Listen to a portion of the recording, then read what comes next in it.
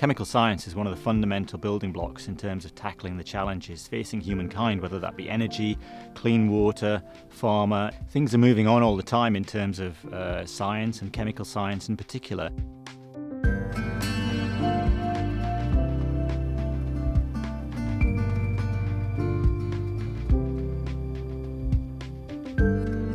I think there's a good sense of community within the RSC and being a member, both in terms of sort of the national level, particularly being able to get involved with the committees, but also at a local level where I've engaged quite a lot with the local section and I've been able to meet a whole range of different members that I wouldn't have already met. The sort of support I've had from the Royal Society of Chemistry involves things like developing some of my own skills, for instance. I've also had some support from the RSC careers-wise, and I've also been invited to various conferences and events. I was there in my capacity talking about BP's high-throughput experimentation work, and I actually met some colleagues in BP that hadn't heard of this technique that we had in the company, and we were able to have a conversation around that. I wanted to sign up for Chartered Chemist because I thought it would be useful to have some sort of independent validation, if you like, of my chemical sciences in the widest sense.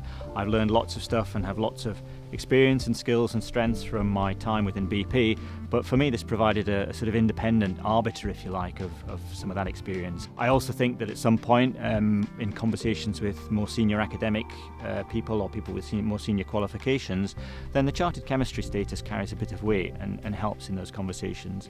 I think it depends on the organisation and the circumstances of the individual concerned, but thinking about signing up for the chartered chemistry programme in your early stages of your career might open up some different avenues for you to explore and help you expand your skills in ways that maybe you hadn't thought of originally. So I definitely encourage people to think about looking at CChem as early as makes sense in their career.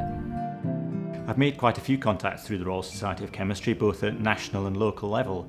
So I've even met colleagues in my own organisation who I didn't know beforehand when I was invited to present at an RSC conference.